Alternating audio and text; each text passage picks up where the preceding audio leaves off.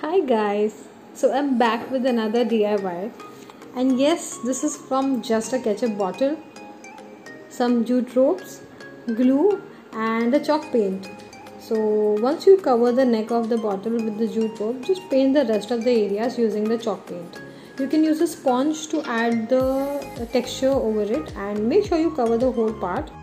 Once it is fully dried, just cover it with any other pattern of your choice, maybe a dot mandala or anything that the way I have painted. So I added a cement-like texture to the neck, and this is how it looks. Hope you like it. If you like the video, please like, share, comment, and follow me for more.